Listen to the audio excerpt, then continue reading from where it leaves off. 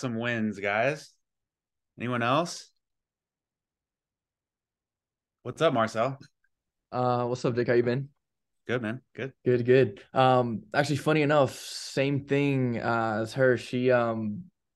There was a lady that I called and expired, a few months back, and very mad over the phone. I'm not selling. Well, it wasn't her house that expired. It was her dad's, right? Hmm. Oh, this is not my house, but my dad's not selling anymore. Blah blah blah. Please stop calling, right? Then I start talking to her. I calm the situation, the conversation down. Turns out she wants to sell because she's moving to Georgia, right?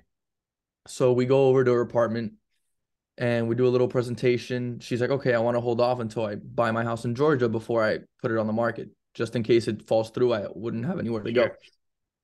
This was like in February.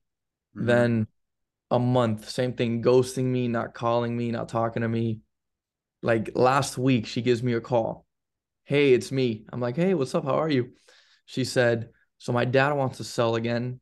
Can you come list the house tomorrow? So I was like, sure, I'll be there tomorrow. Me and Andy, right?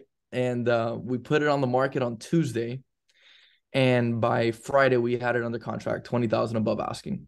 Let's go. Let's go. So And yeah, did you send a video or was this just persistence? Like you just it was were. just persistence, literally calling Yeah. her every twice a week, That sending I her mean, text messages, cards in the mail, everything, I everything, wish. everything.